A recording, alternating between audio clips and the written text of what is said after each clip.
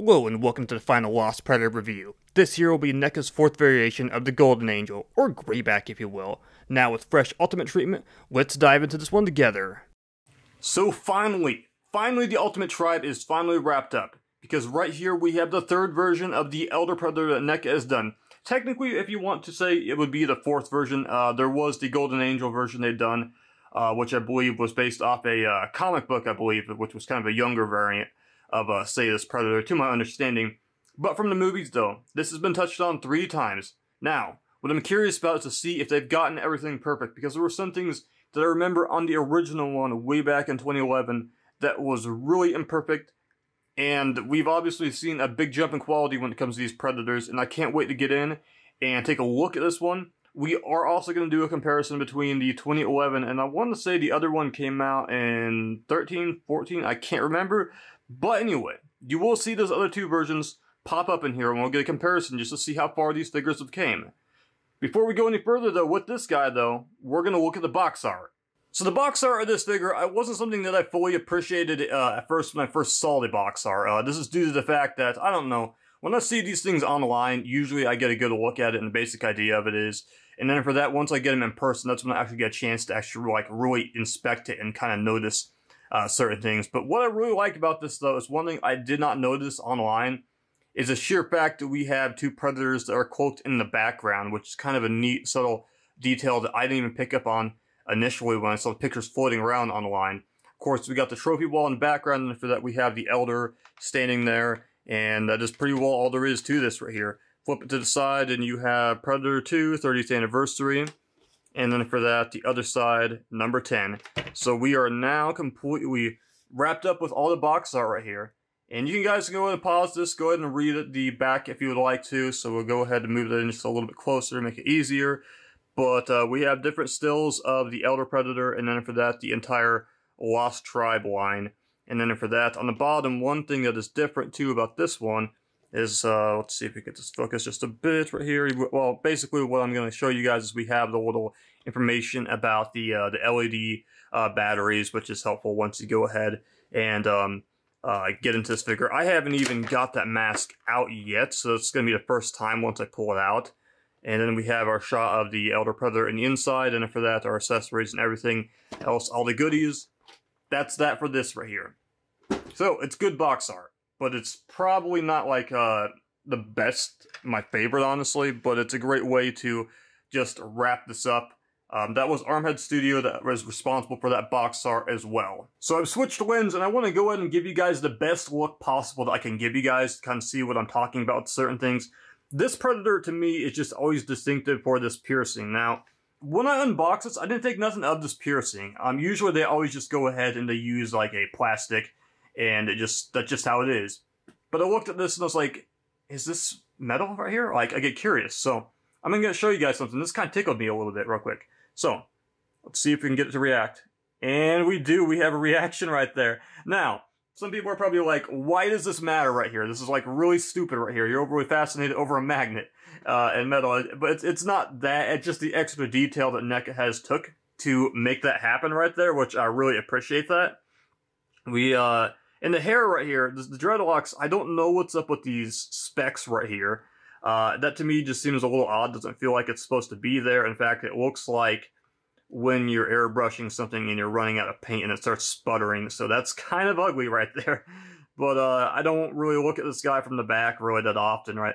And it's something that I forget about. And maybe it is intentional. I don't know. I'm not trying to overly defend them in the paint apps department because sometimes I know how bad they can be. But this Predator, though, it does use, I believe, a variation of the Jungle Hunter. It just seems to be a little aged up, maybe. I mean, but regardless, though, it does give me that likeness, though, of the Elder Predator, and I think it does a fantastic job. But we're going to go ahead and now just go down a little further on this guy and get a good look every which way. Take a look at the armor right there. It definitely has that vibe that it's been aged throughout the years and took some damage, a little bit of wear. I want to go ahead and point something out right here. I don't know if you guys are picking up on this, and it's kind of difficult because of the lighting, but that is a good example right there from what I'm catching with my actual eyes, that there's some netting that just lacks any paint apps at all. So that's one of those areas of concern right there that I definitely can see. It does get a little light there. Again, these are never perfect as far as that goes. If you really look at them really closely and get in depth, you will notice it. This is also one of the new parts right here. I believe it is a cloth of somebody that he had killed. He's wrapped around his arm, flipped to the back right here. And there's not a lot of crazy things just happening with this guy in the paint apps. I mean, it feels very familiar with everything that we've known overall with this Predator. I also noticed this right here. This Predator does not have a wrist gauntlet computer it doesn't even open. Like, it's because of the fact that it's been damaged already. So I think that's kind of interesting.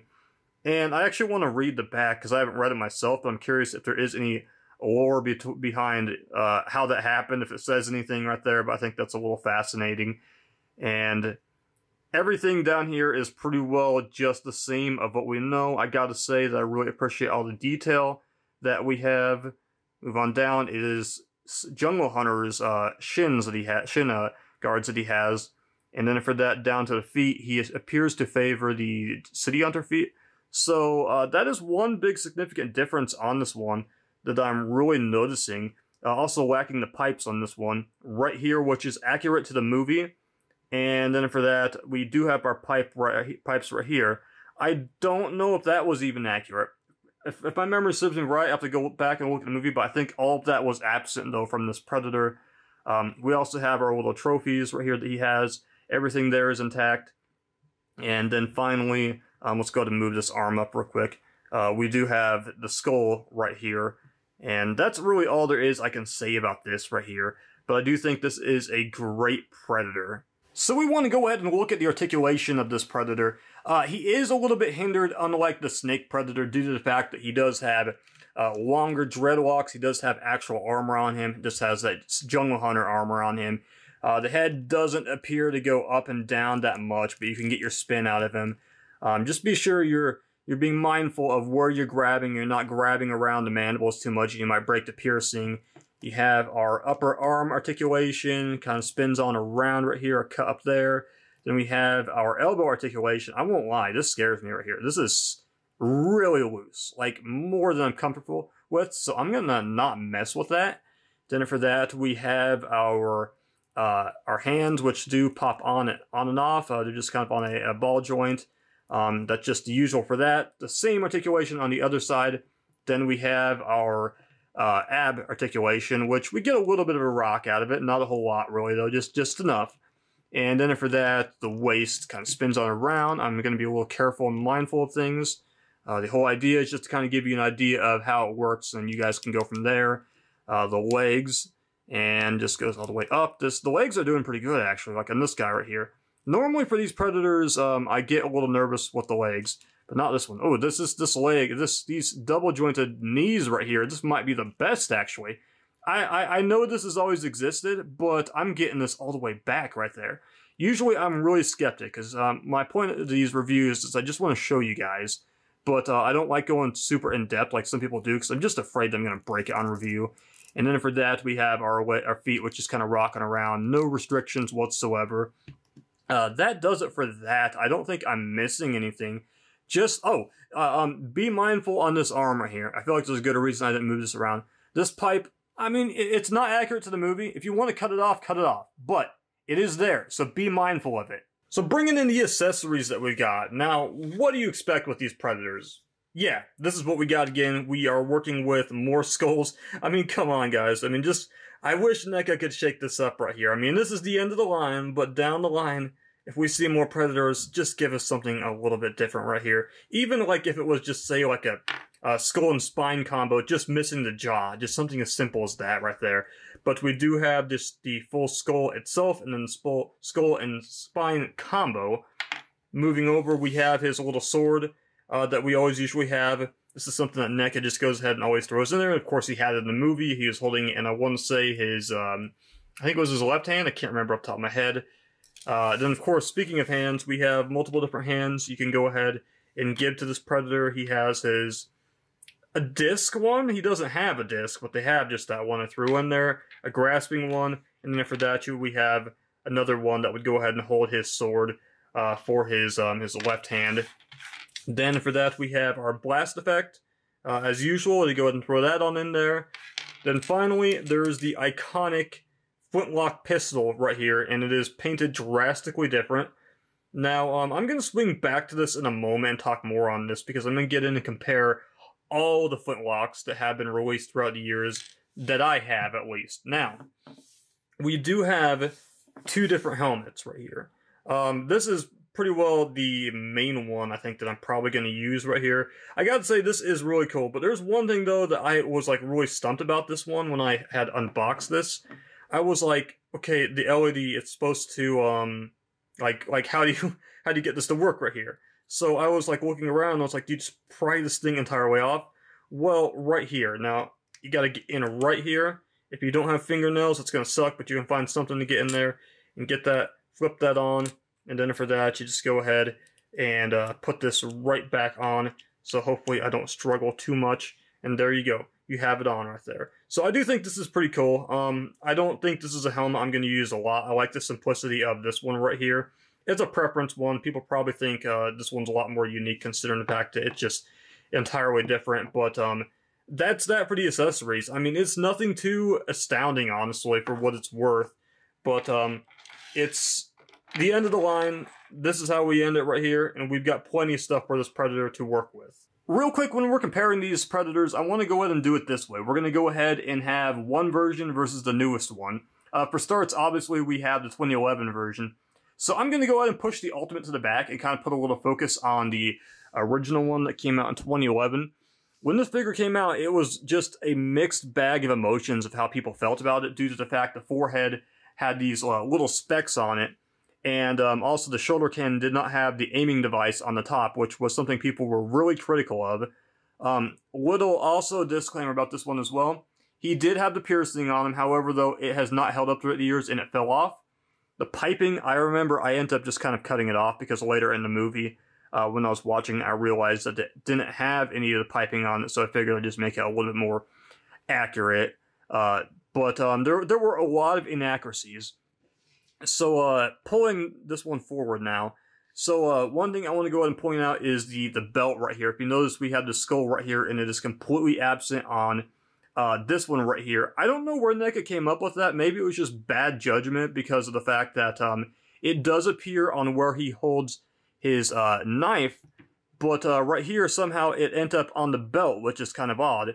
So, this one, it's pretty well just a gray and just extremely flat. You don't have any of that variation of skin coloring in the arms as you do, say, right here. And flipping him all the way around, you also do not have that little cloth right there that is around his elbow. And on the back right here, let's see if I can notice any difference. It appears to be a lot darker of a brown right here. That's actually one thing I really like about this one, that this one doesn't have right here. So there's always those little things I can look at and see in these Predators from the older ones and appreciate a lot more. Then for the bag right here, you can notice that it has the bones right there. Then this one over here, on the other hand, just is pretty well just a basic generic one. So that is where these figures do drastically differ in just the little things that you might overlook, because when you look at them, it's pretty well the same premises of what you're going to see. I mean, yeah, it's the Elder Predator.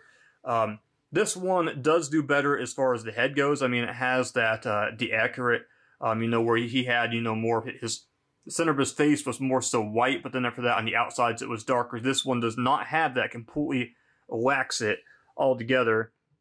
And another thing, too, about this one is you have this ugly little seam right there with the mandibles going onto the face. It's just not noticeable on this one, so they've cleaned it up big time. And I want to see how these wrist blades do, too, as well, right here. Wrist blades, as always, for Predator figures, always pull out.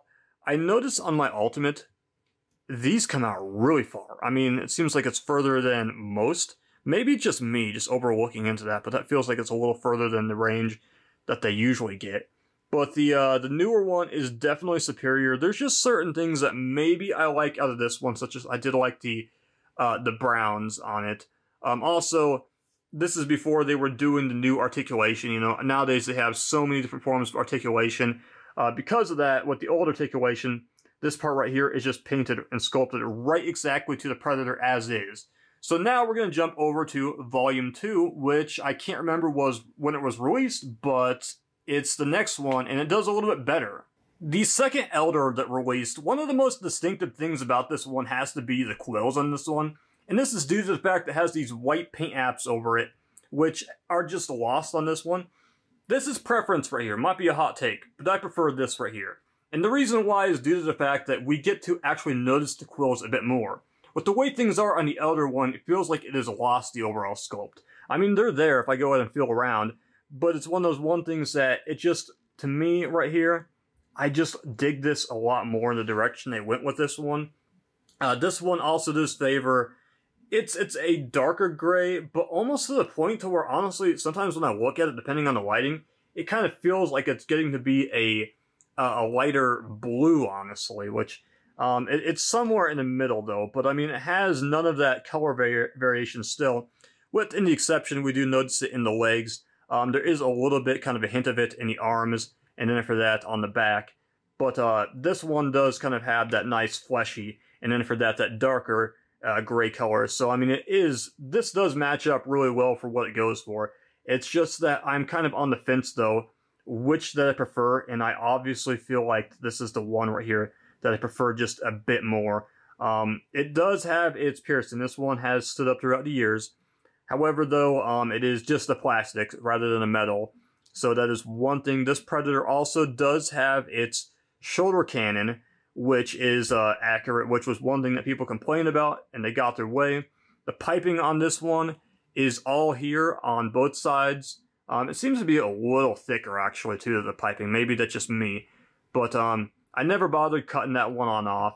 We also got the bones on the bag right there for this one. And this one, again, oh, I can't help but notice, but it seems like on this back part right here, notice this right here. There seems to be this extra layer right here, it almost looks like. And then for that, on this one, it is just one piece. So that is an interesting little note that I did not quite notice. And let's see if we're seeing anything else. Nothing, just darker. Same feet, by the way. It has the City Hunter feet as to where the other one had the Jungle Hunter's feet. But it does feel like this Elder right here that came out was decent, though, for its time, definitely. I don't think this is actually... I mean, if you were to get either one of these two, I'd say you're going to be okay. I mean, obviously, it's going to be easier to find this one, but I feel like there's an incentive to own this one. The only thing is it lacks some of the articulation that the other one would have. Now, I want to shift gears and kind of talk about something with the flintlocks, because I would like to see how that has changed throughout the years. I think after a better inspection, definitely the second one right here is my favorite of all of them. The gold one, like I said, is terrific. But one of my big gripes about this one is the name on the side appears to kind of go missing.